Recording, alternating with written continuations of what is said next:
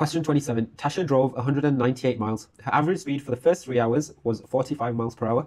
Her average speed for the rest of the journey was 31.5 miles per hour. Work out her average speed for the whole journey. We're going to be using our distance, speed, time formula triangle here.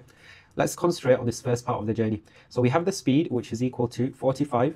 We have the time, which is equal to 3. So that means we're going to be finding out distance for this first part. So distance is equal to speed times by time. And here, 45 times by 3. 45, 90, 135. So far, she's done 135 miles. Let's figure out how many miles she has left over. So 198, take away 135. 198, take away 135, which is 63. So her average speed for the rest of the journey was 31.5 miles per hour. So the distance that she had left over is 63. The speed that she's going at is 31.5. We're going to find the time that it takes. So time is equal to distance divided by speed. Distance here is 63. 31.5 is the speed. I can see if I double this, I would get 63. So 63 divided by that would be 2. And now I have all the information that I need. I just need to finish this off.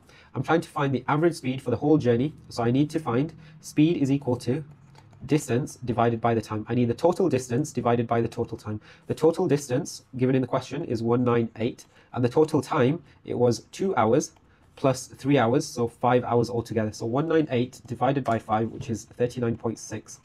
If I take a look at the speeds, it was 45 and 31.5, and it's somewhere between